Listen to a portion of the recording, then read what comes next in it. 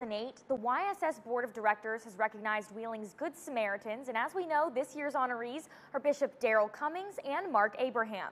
The Youth Services System Good Samaritan Dinner brought the community together to recognize the work these men have done and to thank them for their continued efforts.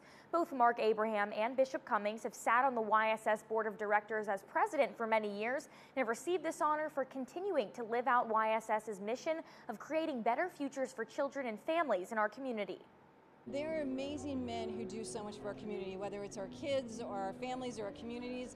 They have the drive for our mission, just to do what's right and just to always be there for people in need.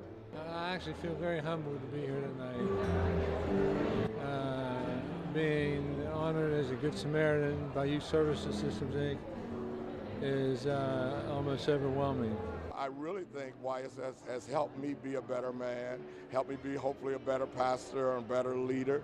I learned things when I was working with them that I didn't know before.